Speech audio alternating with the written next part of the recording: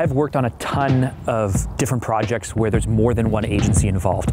And I can honestly tell you, the fastest way to tank a project is to have a weak client. Don't be that client.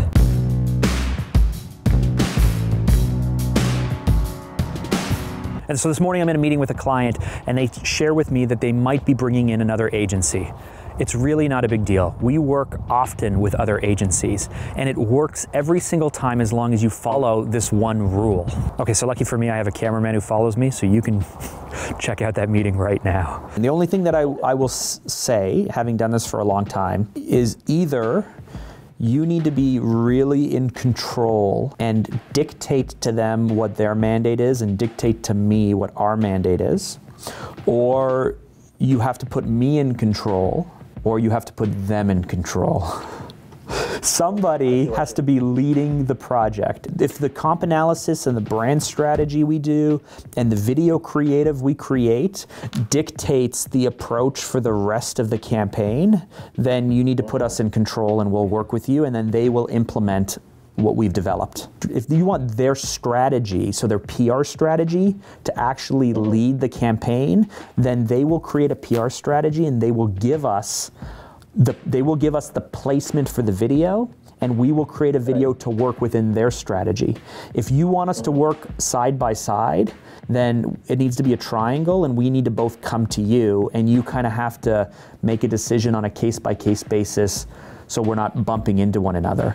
So I'm not sure if I did a great job explaining it or not, but where I was getting with the triangle is the fact that if you are the client and you do not have knowledge about marketing or about sales or whatever it might be, you could be renovating your house. Right? Think about yourself. You are renovating your house, you want to have this big dream, you know exactly what it is you want to do, but you're not going to connect the plumber to the electrician and just say, you guys figure it out and come back to me.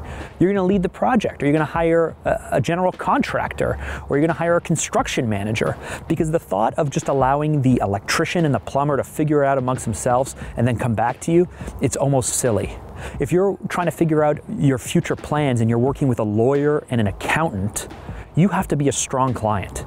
You have to set the direction, and your lawyer and your accountant report back to you and you make the decisions. Or maybe your lawyer is in charge. They set the strategy and the accountant is going to report to the lawyer's strategy and make it work, and then they give it to you. Or maybe it's the other way around. Maybe the lawyer is working with the accountant, under the accountant, and the accountant sets the strategy and they give it to you. Either way, you have to put someone in charge of this project. If you are not going to lead it, you have to put someone in charge so that way they set the direction and everyone else falls underneath. And in my experience, no one has an ego in this. There's no agency person who wants to grab control and make sure they're leading everything. We all work really well together, provided we know what is expected of us. So if you're playing in the client position, if this is for your company, if this is for your business, and you don't have a sense of what needs to happen, then please put someone in charge of the project and have everyone fall underneath them.